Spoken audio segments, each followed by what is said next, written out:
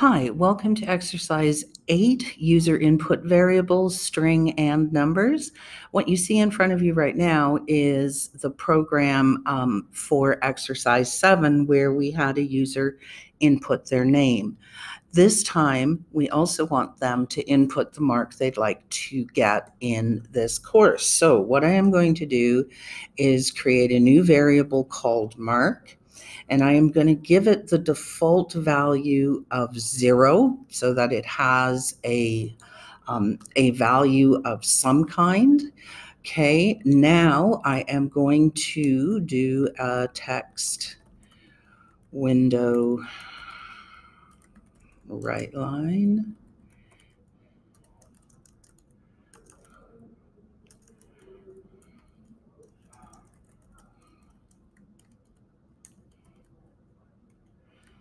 Okay, and notice that I'm leaving the space. So what I'm going to do now is mark equals text window dot read, just like we did with the other one, and I am going to leave that blank, and then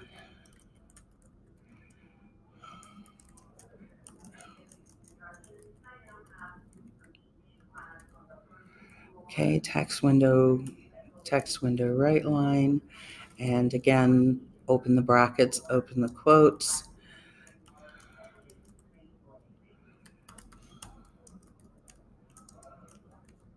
and again, leaving a space, concatenate it, enter the mark, okay, because that's our variable, and then let's run it.